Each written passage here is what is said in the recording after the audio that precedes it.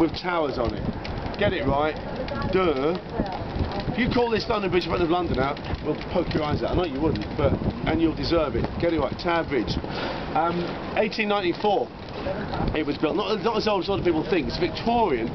It's made of steel, but faced with stone to complement the town of London beside it. And the drawbridges, which are currently being repainted, known as bascules, the French for seesaw. Is that right? Bascule? Yeah. See, they open up and down to let the ships go through. They weigh 1,000 tons each.